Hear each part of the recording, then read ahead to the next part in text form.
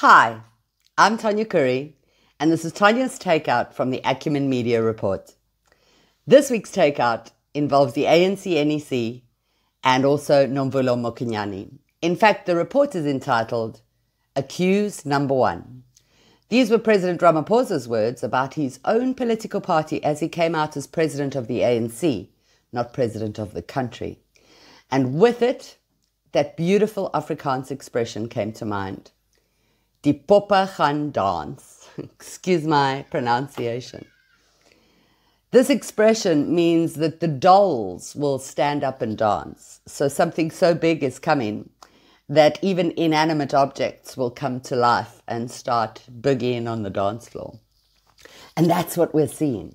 So the ANC NEC was, for me, a triumph. And when we look at the statistics that are included in the blog link, you'll see that Mr. Ramaphosa, President Ramaphosa, certainly has come out on top because of the ANC NEC. And, like we suspected, Mr. President was playing a game of chess. And it appears that he has left enough rope for all the Tutsis to hang themselves. Name after name after name has come out this week of people that either stepped down, were asked to go on suspended leave or special leave, and are under investigation. So this was really great news for our country and a swift step forward.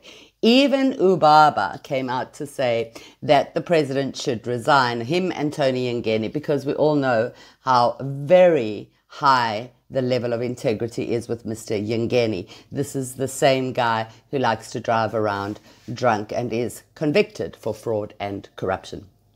Ubaba, though, will not be going to the state capture inquiry. He did make that clear this week. And that's because he's got too much to do. He's busy with those 900 what charges, you know. And of course, accountability is voluntary when you are people like Jacob Zuma. But then we saw Nomvulo Mokonyane being set so beautifully onto that stage of the Zondo Commission where she was ripped to shreds. I have a personal rage against this woman because of what she's done to our country over the period of time and the amount of money that has been allegedly looted through Basasa. You'll remember that Angelo Greasy dropped super files on Nomvulo Mokonyane, and then this week we saw testimony from various parties at a birthday party that was thrown for Miss Mokonyane's 40th. And this is the point. Greasy had referred to it as her 50th, and to which she then said that she had never had a birthday party at a 50th birthday party at this particular venue. You see that the devil is in the detail. Anyway, she got up on the stand and she spun political rhetoric like we're all used to. Started off at 2003 and all of a sudden ended up in present day. That's how she quickly got rid of time. But nobody was fooled within that commission. And Advocate Noche is absolutely brilliant. He absolutely annihilated her. He got her to admit under oath that firstly, she had a selective memory about the birthday party, that apparently the birthday party was a complete surprise and hence she had nothing to do with it.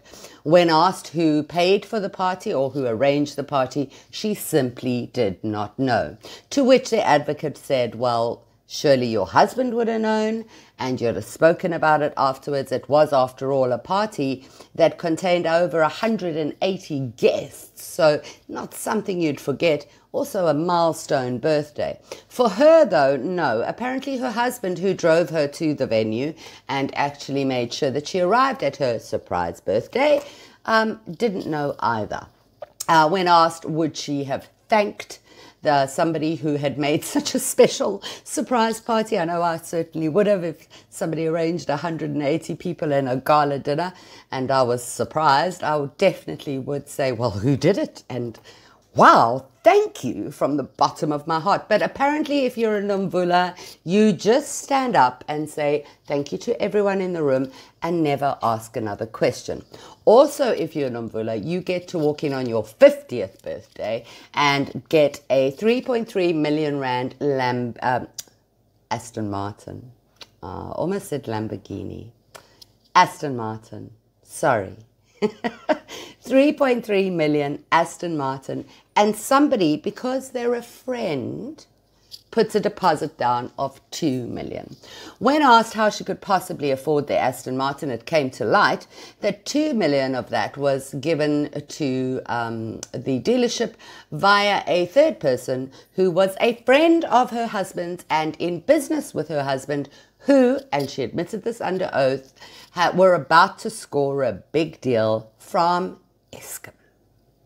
She actually said these words, and she said it without any sort of remorse or thought that it was strange. In fact, it just rolled off her tongue, and she was actually quite proud that her husband was doing business with Eskom. Both the husband and the other third party are now deceased, but one of these parties is still alive. So when asked if that party is still owed 2 million from the deceased estate, Nomvula Mokanyane said she doesn't remember. And that is Tanya's takeout. So, die poppe, they're dancing. I'm Tanya Curry, and this is my takeout of the Acumen Media Report.